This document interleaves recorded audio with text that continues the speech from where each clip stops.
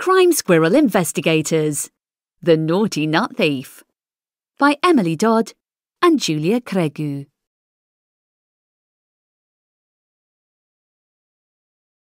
"Slow down," shouted Charlie. "You'll never catch me," said Rosie.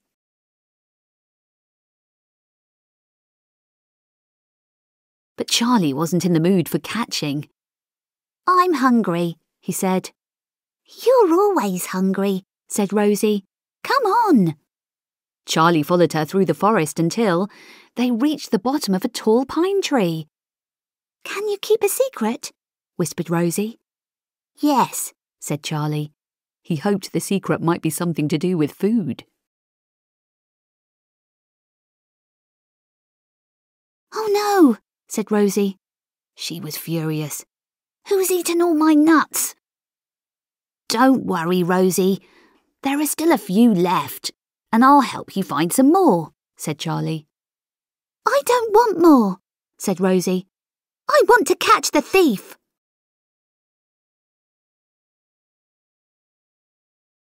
"We're going to be crime squirrel investigators," said Rosie. "Let's look at the evidence. What's our main clue, Charlie?" "The hazelnut shells?" suggested Charlie. "Exactly," said Rosie.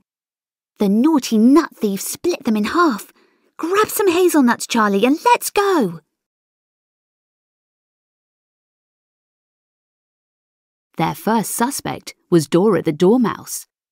Rosie dropped a nut by the door. She knocked 3 times, and then they hid. Dora was delighted. "Breakfast!" She nibbled the nutshell, turning it in her paws. "Delicious!" She popped the nut into her mouth. "Bedtime!"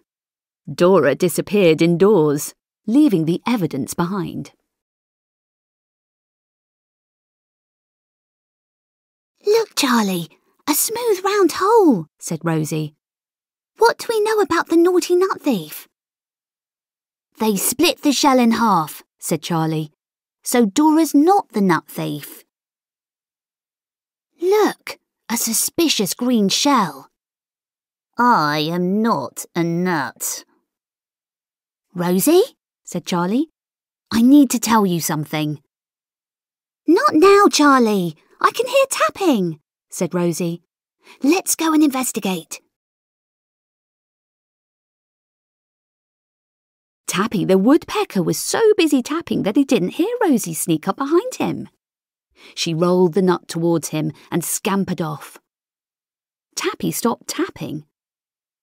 "A hazelnut." He shoved the nut into a hole.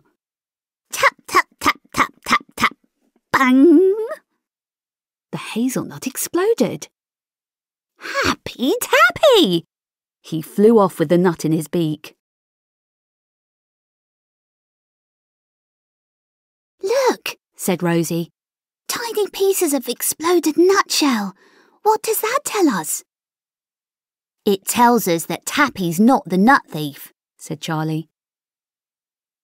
"Look, a suspicious prickly ball," said Rosie. "I am not a ball, and I eat bugs." "Rosie," said Charlie, "I really need to tell you something." "Not now, Charlie," said Rosie. "I can hear squeaking. Let's go." "I should have guessed," said Rosie. "It's Squeaker the woodmouse." She bounced a nut to Squeaker's door, and then she and Charlie hid. They didn't have long to wait. "Lovely nut!" Squeaker nibbled the nutshell and threw it out of the window. "Good catch, Charlie," said Rosie. The 2 investigators examined the evidence. "Look, it's a little like Dora's shell, but Squeaker has left teeth marks in it," said Rosie. "So Squeaker's not the nut thief either," said Charlie.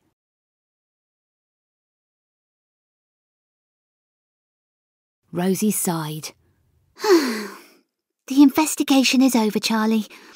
I'd like you to keep the last hazelnut. Thank you for being my friend and a brilliant crime squirrel investigator. You must be hungry." But Charlie wasn't hungry.